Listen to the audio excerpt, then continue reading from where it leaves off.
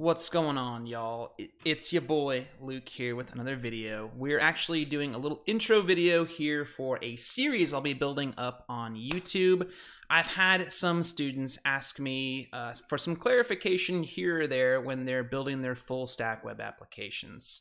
And I figured this video series will build something simple because everyone liked the to-do list example I did, except we're going to be focusing more on the backend with the database and the server, with just like before, just a kind of simply styled and basic functionality front end, just talking more about the workflow of data that exists in a database, is queried by a server, and is sent as a response to a website that made a request for it, or a Postman tab.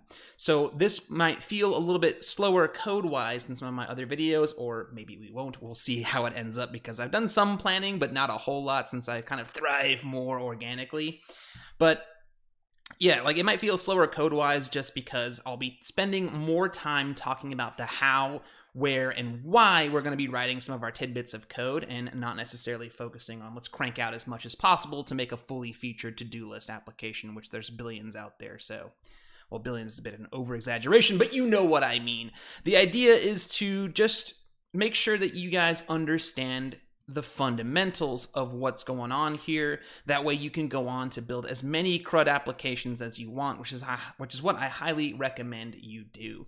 The first video after this little introduction establishing our purpose and our goal for this series is going to be going over the boilerplate. So it's actually going to be a video I'll be using in the course during the boilerplate section where we build it up. So we're going to talk about how that whole thing works so y'all understand what's going on and how to debug it better.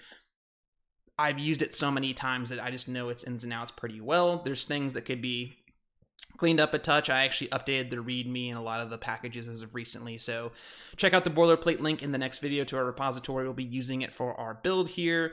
And just keep in mind that this is to go over the core concepts of what y'all are coding and learning and using and doing. And you know, I'm not going to say this is the best or be all and end all. This is the way you're always going to do it. I'm going to show y'all a solid way to set up your projects, to set y'all up for success. And that way you have a great foundation to start learning bigger and better and crazier and nuttier and cooler things. So strap on in and let's get to coding, and we'll go ahead and see y'all in the next video talking about the boilerplate and pretty much why the boilerplate.